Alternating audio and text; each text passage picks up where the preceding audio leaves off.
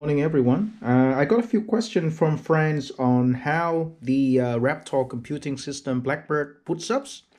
I haven't managed to get onto it until now, so today I'm going to show you a boot process A to Z. So this is the motherboard. I'm setting up in the test bench mode so I can show you clearly. So I haven't turned it on. Now let's power it up. So I'm going to turn on my power supply unit here. So you can see that those lines here start flashing up. So this motherboard comes with a OpenBMC, which is a Linux operating system responsible for putting up all the component before even the main operating system boots. You can see those light, maybe it's a bit too small to see. It show like on the light say net, SATA, UID. So literally is right now the boot sequence is ongoing within the OpenBMC. So we have to wait until all of those light stop flashing, and then we can trigger the boot sequences. So just bear with me a bit here.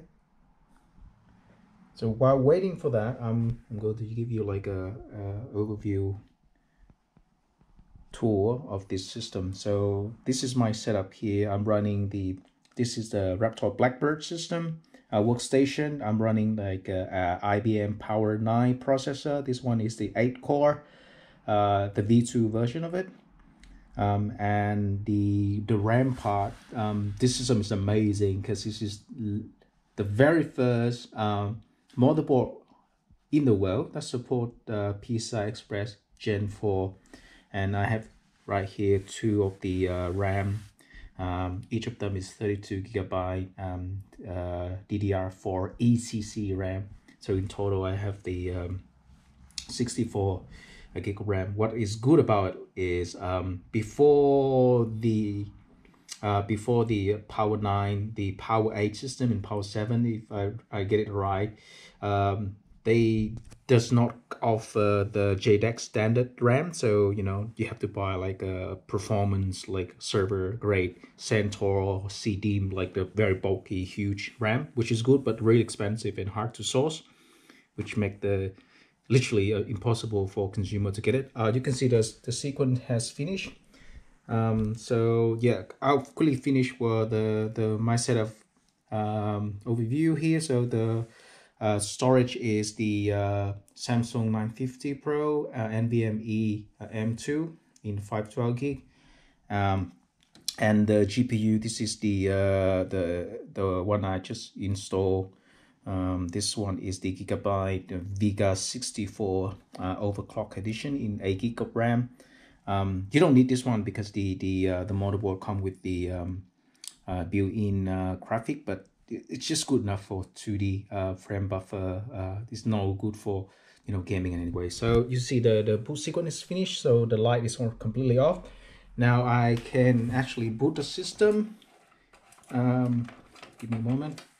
I have the jumper here and connect to the power pin header here. This is one of the way to boot up. You can boot up the thing using the serial cable. You can use a serial cable connect to here, and then you tell the you tell the OpenBMC to boot the thing for you, or you can connect to the RJ45 Ethernet port here. This one is an isolated one which connect only to the OpenBMC. But in my case, I do a traditional way. This is the way that most consumer desktop works. Motherboard is like.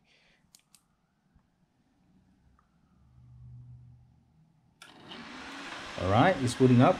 You can hear the fan start working. It's just only working at the beginning, then it get real quiet a bit later. So let's see what on the screen. Hopefully.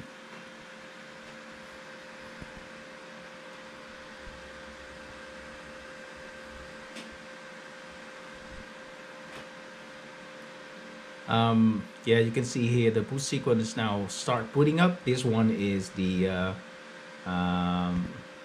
custom version of the firmware from Raptor computing system with the logo. They're a bit different to the upstream firmware one, but it, literally not that much difference as long as in this computer required to boot up. Just a bit about here. You can see here it comes with a built-in HDMI, and this is the one that show right here. And on my graphic card also have like the DisplayPort HDMI. But the thing is, like, for the security purpose, I did not compile the AMD GPU driver for the OpenPMC firmware, because you know those black box, you know, binary blob is, I don't like it. So I still run when I boot up, I connect my HDMI to the there you go, it's booting up to the HDMI, and then show the screen here. So you can see it's now start putting up Fedora. I'm using Fedora 32 running kernel 5.6.8. It should be built up in a moment. So what I do here with my setup is I disable the built-in GPU. There's like a header there you can toggle, and once the boot up, you know, finish, the whole thing will be driven with the external GPU instead of the internal one. So there we go. I think there we go. We got to the login one now. So now I can safely remove my HDMI, and the screen will switch to my DisplayPort on the external GPU. Voila, there you go. This is the Genome desktop. This is the GDM, the Genome. So I'm going to type in my password, and we're ready to get in. I will be using a GNOME on the XOR instead of a GNOME on Wayland. Wayland seems to be like okay, but there's some functionality like screen recording not working correctly yet, so I'm sticking to it.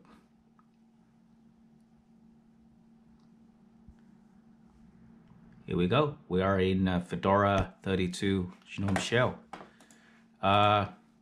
So far, as far as I can see, everything worked perfectly. There's some rough edges with the Fedora 32, which I'm working on to iron to polish them out with the Fedora team and other people in community.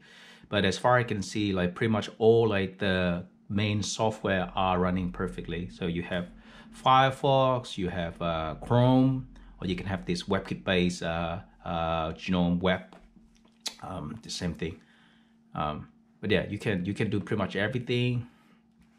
It runs perfectly smooth, and like this is like the perfect software. You can do everything literally.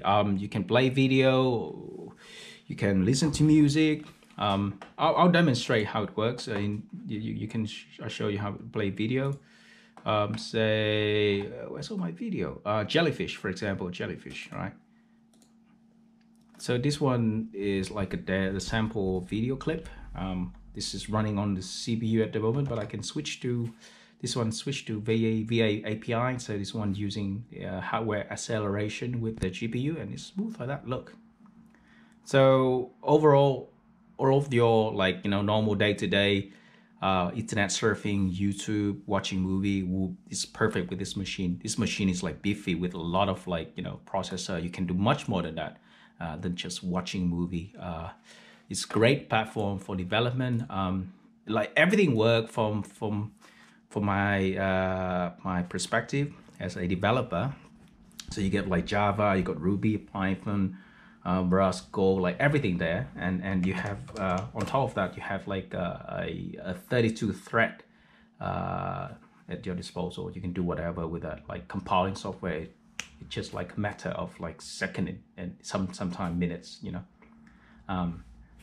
So yeah, I hope you all enjoy this quick tour. I plan to do like a thorough walkthrough of the system, and also explain why I chose this PowerPC platform, rather the other platform like x86. So yeah, I'll catch you up once that video clip is out. Take care. See you all.